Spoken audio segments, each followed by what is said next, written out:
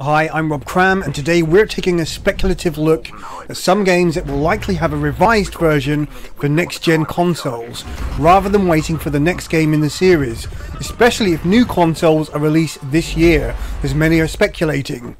Forget the yearly multi-format releases like Call of Duty and Assassin's Creed and FIFA, because it's likely by the time new consoles roll out, they will already have new games to showcase. But about the games that take years to develop, it makes sense to re-release the current versions for next-gen audiences, perhaps with a few extras thrown in for good measure to act as an enticement for those who already own current-gen versions. What would be great business is if those gamers who already own current-gen versions decide to purchase their next-gen counterparts, they are offered some sort of discount or even the upgrade for free. Wishful thinking maybe? Let's have a look at those games. Crysis 3.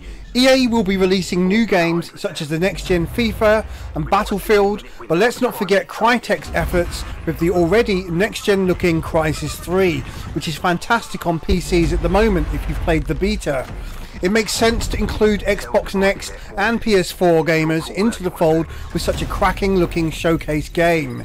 And it certainly won't be out of date by the time they come round.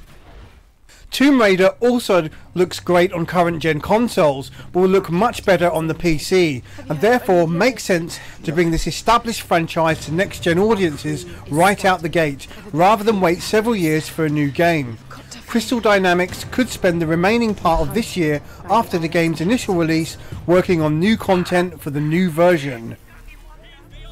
BioShock Infinite has been a game filled with delays, but will undoubtedly be worth the wait, and with not long to go, Irrational Games has time to tweak the PC version for next-gen consoles. With a new BioShock years away no doubt, a revised version does make sense. Rockstar's big release slipping to September, GTA 5, already suggests there could be a next-gen version, especially as there's no news on the PC version as yet.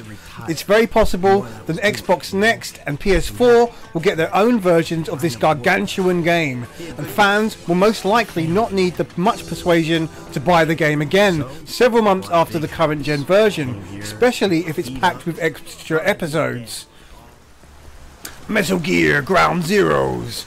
Kojima's game already has tongues wagging as to whether the game will be next gen, but we've been led to believe the game and its side game Phantom Pain are running on current gen systems. With the game's release date still very secret, it's possible these games will have more than one version. Okay, well that's food for thought. I'm Rob Cram. Thanks for watching.